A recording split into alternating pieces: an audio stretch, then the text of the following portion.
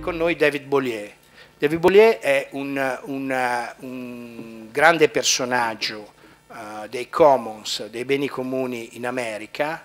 Non è solo un teorico, è anche un attivista, è anche impegnato sul fronte di diversi progetti culturali e pratici e anche, diciamo, politici in senso largo, non di partito ma in senso largo.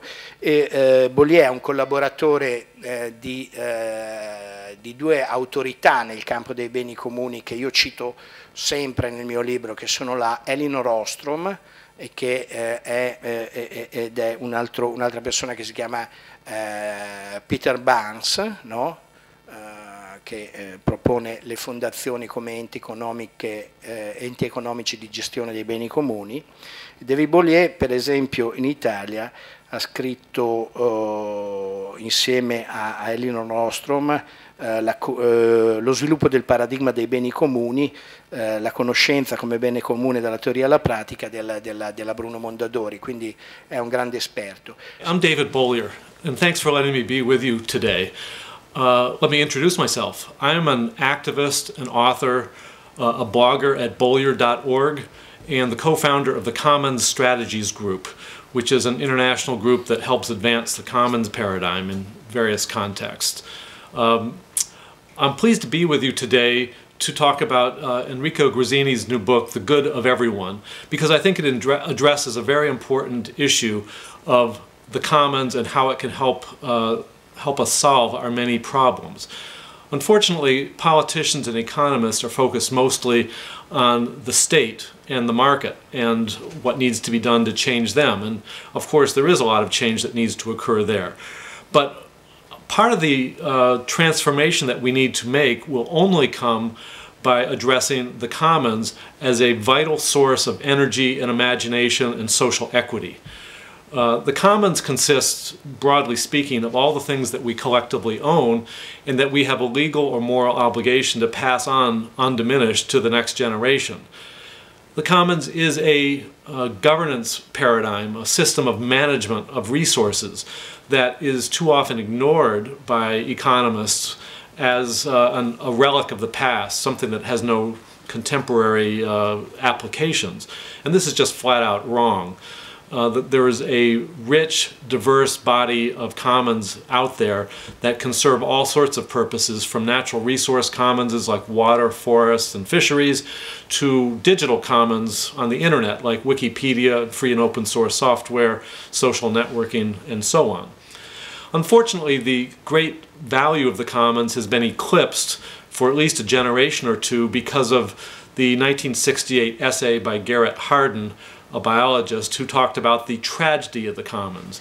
And since then, economists and other respectable people have considered it impossible for the commons to be valuable. The tragedy results meaning overuse, overconsumption of shared resources, and therefore the only alternatives are private property or government.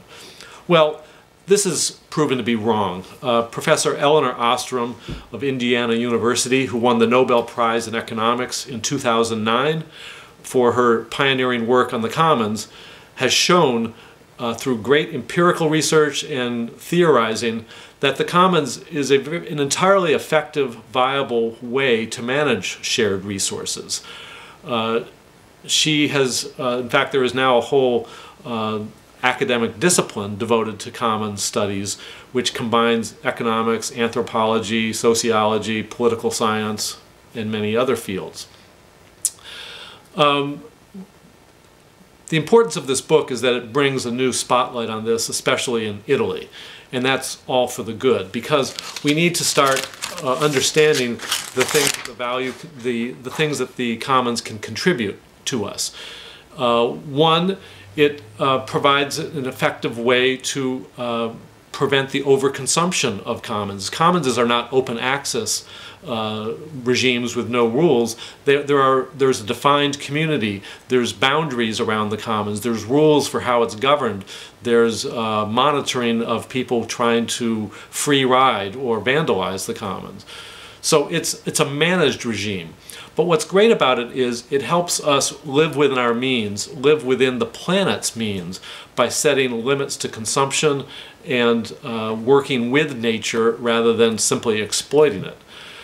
So as a result, there's also a great deal of social equity concerned with the management of the commons, because people want to make sure that there's roughly enough for all and not simply enough for those who have the resources to exploit it better, namely large corporations or governments.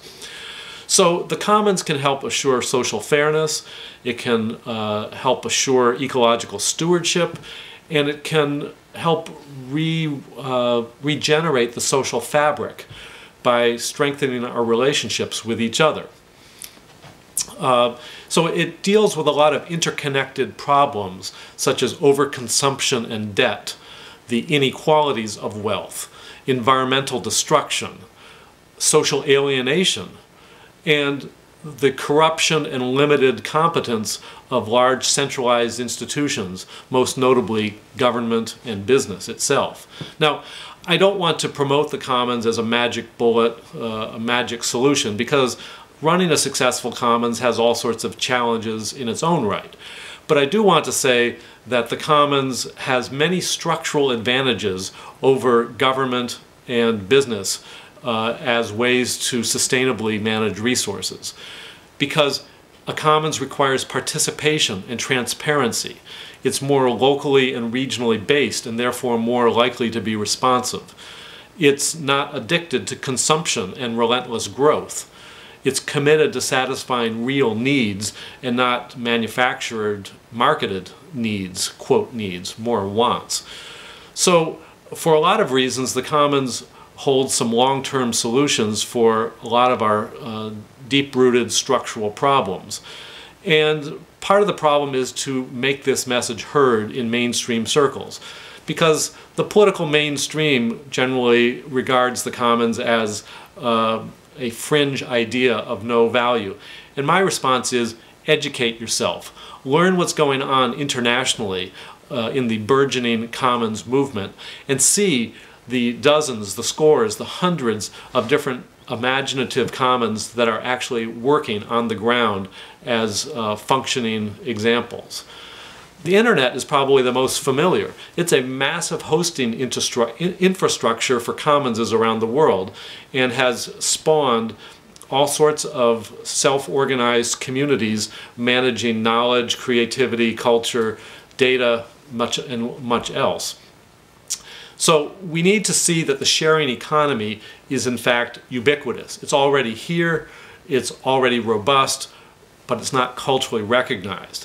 And it's not just digital commons. There's all sorts of natural resource commons, particularly in the global south, where communities are managing fisheries, forests, irrigation water, arable farming land, to serve the needs of a community rather than companies who might be internationally based, who are simply exercising a new form of neo-colonialism on the global south. We see this with the international land grab currently going on. So I am thrilled that Enrico Grazzini's new book, The Good of Everyone, is helping to bring a spotlight to how the commons can be a positive force in addressing many of these problems of enclosure. I think it's important to have a mental idea of the breadth of this. I've mentioned some of the digital commons, but we need to see how far this is reaching. I mean, I find it fascinating that beyond photo sharing or video sharing or collaborative data networks, you have drug companies who are doing distributed research through the internet, through types of commons. You have crowdsourcing as a new form of financing for creative cultural endeavors. You have open access publishing, bypassing commercial publishers so that scholarship and science can be available for free to anyone in perpetuity without copyright limiting access to important research. The city of Linz, Austria, has recently declared its ambition to create an open regional information commons, both for good government purposes, but also for economic development in its region. There are all sorts of natural resource commons that are also expanding. Seed sharing in India has shown how women can emancipate themselves from being bonded laborers and grow enough food for themselves to have 2 meals a day instead of 1. Forests in Nepal have been recovered. Once dry riverbeds in India have been recovered once they're treated as commons and mobilize the energies of the people of the community. There are now more than 4,000 alternative currencies around the world that are functioning, producing a counter-cyclical effect on volatile international currency markets.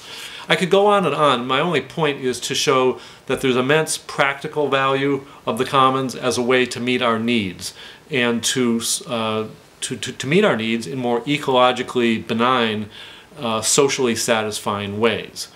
So I wish to salute Enrico Grazzini for his new book, and I wish him the best, and all of you, in trying to find how the commons can serve Italy's needs better in the future, because I think there is a very bright promise there. But as I say, it requires more education, more experimentation, more on-the-ground innovation. This book is a great way to get that conversation going, and I wish it the best. So thank you for letting me share this with you today.